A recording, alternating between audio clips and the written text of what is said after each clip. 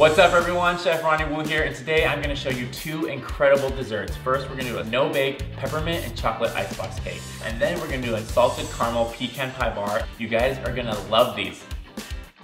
Okay, so the first thing we wanna do is get our pan ready. So I'm gonna use an 8-inch cake pan with the removable bottom. Line the bottom with parchment paper, crumple it up. It's more flexible. Then I'm gonna set this aside. Next thing we're gonna do is make our whipped cream.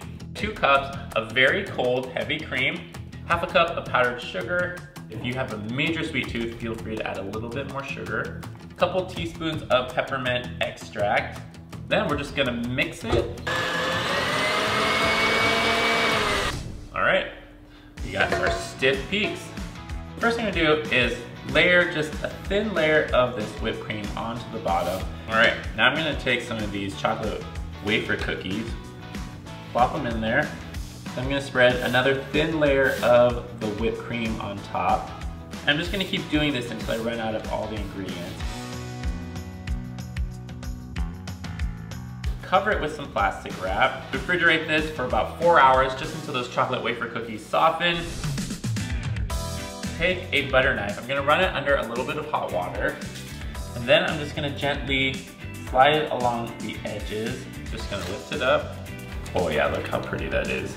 Take some unsweetened cocoa powder.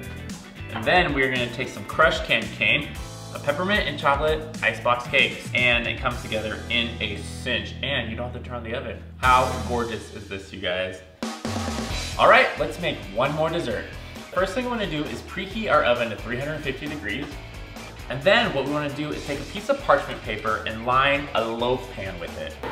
So I have about half a cup of butter here. So we're just gonna melt the butter on medium heat. Moving it around the pan is really gonna help it prevent it from splattering. And you can see that the milk solids underneath are starting to turn golden brown, and that's what we want. So I'm just gonna stop that, pour it all into a heat-proof bowl. Add a 1/4 cup of brown sugar. We're gonna do 1.5 cups of all-purpose flour. Add just a little bit of salt.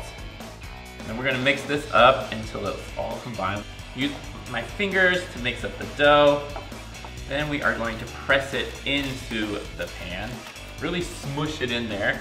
Put this in the oven and we're gonna bake it for about 15 minutes just so it sets. We don't want the color to change, we just want it to set a little bit. The next thing we're gonna do is make the pecan pie filling. Caramelize some granulated sugar. Add a couple tablespoons of maple syrup. Cook this on medium heat and just swirl it around the pan. We really want the sugar to get around, and to heat up, and to start to melt and turn golden brown. Oh yeah, this is looking good. We're gonna add a couple tablespoons of heavy cream. We're gonna add a couple tablespoons of butter. We're gonna add a dash of vanilla, and then a little bit of salt. It's gonna bubble pretty aggressively actually, but just keep mixing it and it's not gonna overflow. Now we're gonna add about 1.5 cups of chopped pecans. Oh yeah. And then we are going to pour this pecan filling into this loaf pan. Just make sure you evenly put it in there. You don't really want any air gaps in between, because again, we're gonna cut it.